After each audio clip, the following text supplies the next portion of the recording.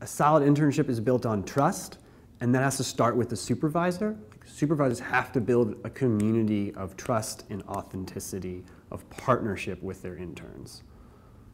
just like they would any other employee. I think the most significant thing that my manager did for me is that he was really empathetic, and he sort of humanized himself from day one. So whenever we had our weekly meetings, we wouldn't just check in and get feedback about my deliverables, but he was willing to talk to me about his own identity as a person of color and someone who had shifted from journalism to tech, which is a switch that I was also navigating myself. And so by being willing to talk about his struggle, but also the ways that he was resilient, reminded me that I could emulate that, and that it wasn't just about my technical products, but also about who I am and how I could bring my perspective to the company and our work.